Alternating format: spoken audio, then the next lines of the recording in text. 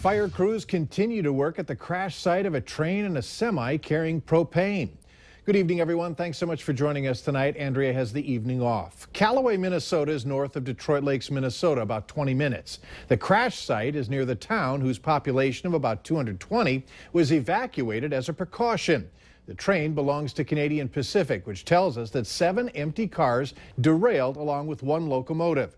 Valley News Team's Natalie Parsons is live at the scene. She joins us now. Natalie, what's it like out there?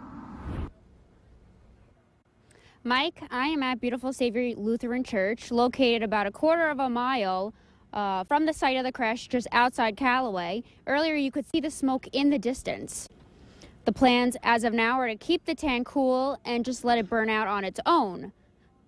The driver of the truck has no reported injuries, but 2 people on the train were treated for non-life-threatening injuries. Local, county, and state agencies are working as a team in an effort to make sure the situation does not take a turn for the worst. Anytime a vehicle ends up against a train, it's usually not good. So for crashes involving trains that people can walk away from, I'd say that people are very lucky in that sense. I mean, it could always be a lot worse.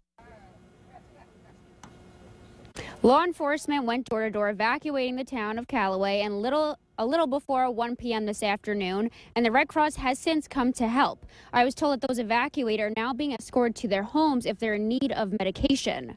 And if you're driving along Highway 59, your north detour is Becker County Road 14, and your south detour is Becker County Road 26.